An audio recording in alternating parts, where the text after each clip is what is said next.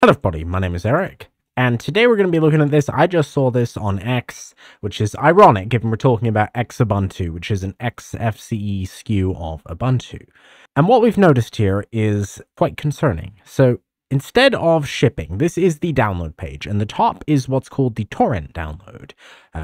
Most of you probably know what BitTorrent is. It's a peer-to-peer protocol that is oftentimes used for copyright violations, but in this case, it's also used for sharing Linux ISOs, because instead of using their bandwidth, you can share the bandwidth, and this usage of it is completely legal, and it's actually a really great thing that saves open source projects money. But as we can see, this is not a torrent file, right? So we get a tos.txt. What does this say?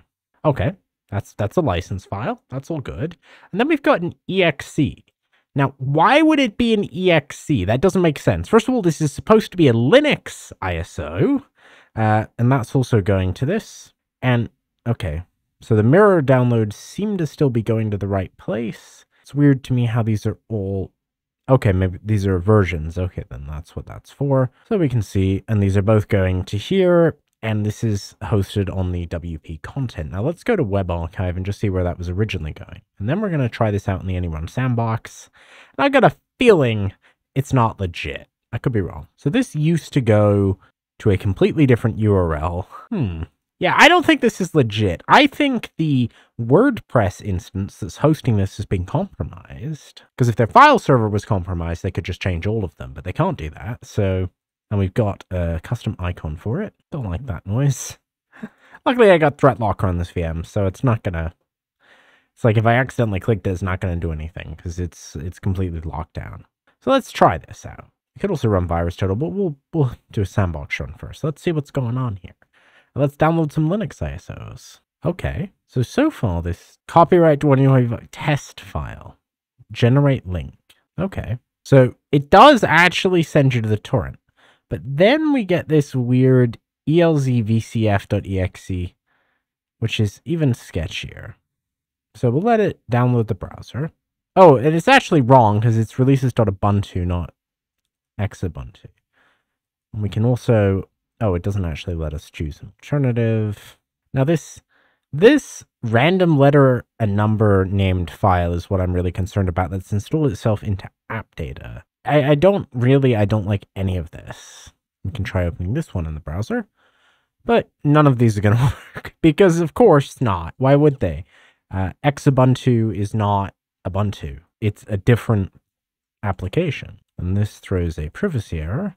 This could just be because this is a bogus domain, or it could be because this is not what it's supposed to be. Let's see if we can find out why this error was thrown. Let's learn more. Okay, no, that's not what... let's try continue. And this also doesn't exist, so... Okay, this is just completely borked. Now we're going to download this file, because this is... To me, this is the more interesting file. Now, maybe it detected the sandbox, and that's why it didn't work, because I can't think of why else this wouldn't run. This whole thing is incredibly suspicious. And then we're going to upload this onto VirusTotal, and we can try it under the sandbox as well under some different conditions. And if that doesn't work, we can always try our own custom VMs. So first of all, we'll try this one. And we've already got a horde of hits. Obfuscator, generic, lazy. Yeah, I don't like any of this. This is definitely malicious. So let's try again. Oftentimes I find on any run, if you try, if Windows 10 doesn't work, you can always try Windows 7, and sometimes you'll find a different result. We're also going to put on the MITM proxy, just to see in case this is downloading any additional malware. You'll see a language check. And what's kind of clever here is the Trojan doesn't start until you click generate link. And that is when the malware starts. At least what we think is the malware. We've got Chinese character mutex being created. It also says target Windows version. I just realized that.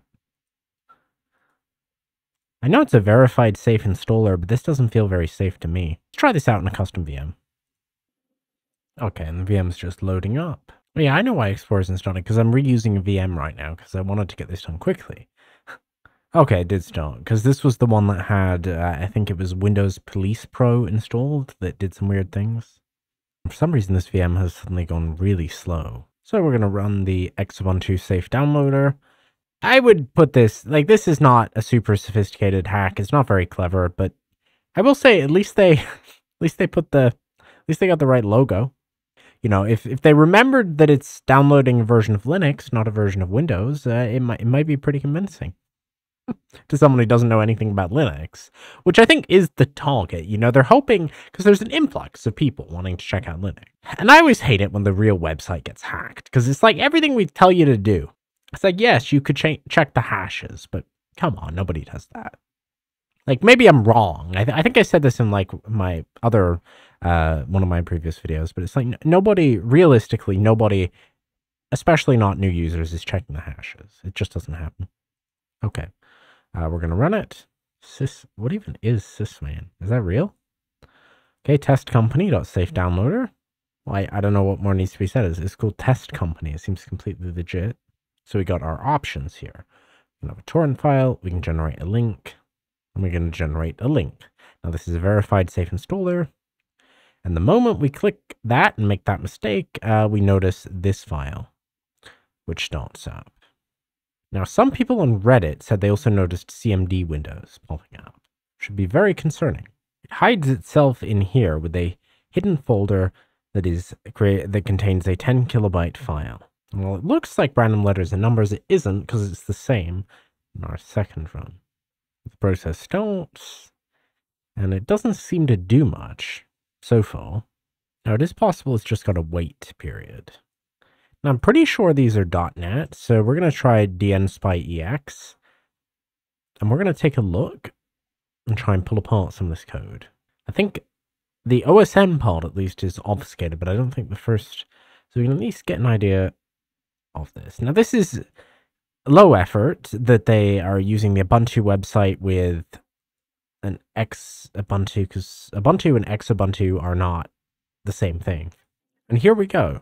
So we got some pretty nice source code, main window.xaml, initialize component. So it's going to be in this main window. And on button click, copy a clipboard. So here's where these releases come from, but that's not really what we care about. So we check that, text for installer, portable.zip. Oh, and this seems to be the malicious function. So load library W, what's XS gonna do? Oh, okay, base64. And then this starts to load, and this drops something. So base64 decode. We'll go to the other one because it could be. There's a million character sets you can use for this. Oh, it's XOR ciphered. Okay. So you take each of those, you XOR it. Okay. Then we get a proc address. And if we debug this, we could catch it like so. No, yeah, we need the 32-bit if we want to debug it. And then ultimately we marshal that. And then we virtual protect it. Anti-analysis, which checks the debugger. So this is the anti-check VM. Let's see what that does. So let's get the right bitness, and then we can edit it and debug it. Okay, so ultimately all that does is drop the second file, which is in app data here. We can try to see what's happening. Now, the fact this thing has in its memory map a .crypted doesn't give me a ton of hope. I mean, we can be very confident that there's malware here. Legitimate software does not do this kind of stuff. So, okay, so we got a very small shim here. So we've got, okay, so what gets loaded into that? 15, 15, okay. So that's the XOR key, and then we XOR all of that, which is using SIMD, but that doesn't change what actually happens here. Then we've got some sort of SIMD. We unpack that. Then this is probably, this is anti-debug. This looks like pretty simple anti-debug though. There's a non-trivial chance we could just x64 debug this. Yeah, let's try that, because this is very bare bones anti-debug. Like, you can just sky the height. You don't even need sky the height. You can just hook it and return a false value, and there you go. Anti-debug defeated. We have Azeroth. No, but we can get rid of Tesla. That just means that the memory addresses are going to be the same in Binary Ninja as they are. So then we can just go here, or we'll go here, and when that's done, the decrypted string will be in memory. Oh, isn't that lovely? So we got global. We'll follow that in dump. Global. It's going to be NT create mutant. So these all get set. This is some fairly simple obfuscation. And that decryption is going to be a mutex that was created by the .NET. Here we've got anti-debug. What is this doing? Seriously? I'm guessing anti-emulation. So we've got, yeah, what? Why would you? Yeah, because otherwise that's junk code. Because it's, yeah, so 1,000 times we run, we 10x log x power x, yeah, that's some sort of, yeah, and it never gets used. So it's just, I guess it's to crash emulation. Then we set that to reg open key A. This is protect virtual memory. Okay, so that would get our process's address. Okay, this is doing some sort of, this one's also protect virtual memory. So this is using a low-level function to avoid using virtual protect, essentially. That's what that's doing. Clipbat. Okay, clipboard format listener. I've got a pretty good idea what that does. So this is presumably, if I'm not mistaken, this could be like the world's lamest crypto clipper. So this would do, let me have this really weird function here, which that's simply to check, right, 4A, 4D. So this gets a handle to this. Essentially, it checks if the current file is that, which shouldn't possibly matter. Then, okay.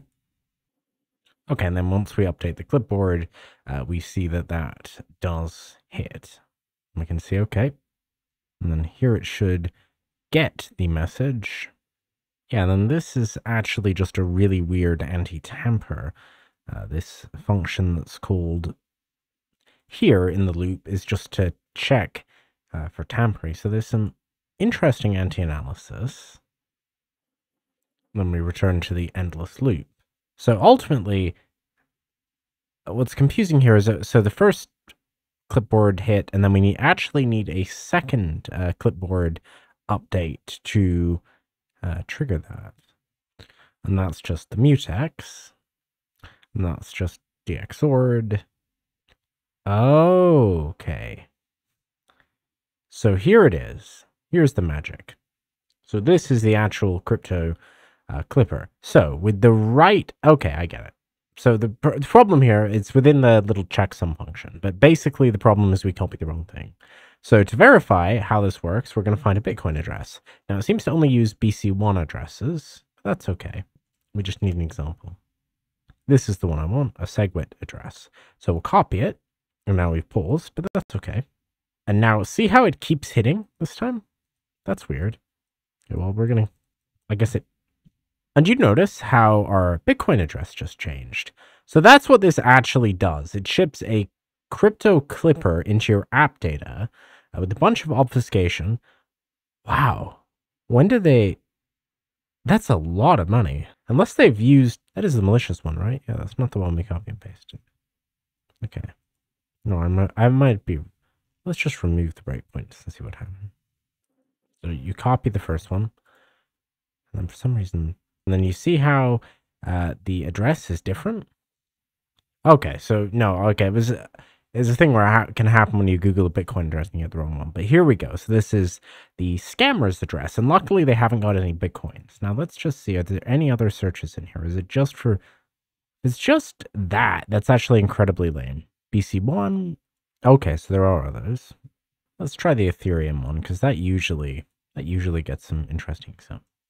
0x. I personally think Ethereum has the best addresses in crypto, but that's not an opinion on the utility of Ethereum. I just like the addresses more. Now, and this one also, it doesn't have the similarity thing. So these do not look similar. So we can See, there you go.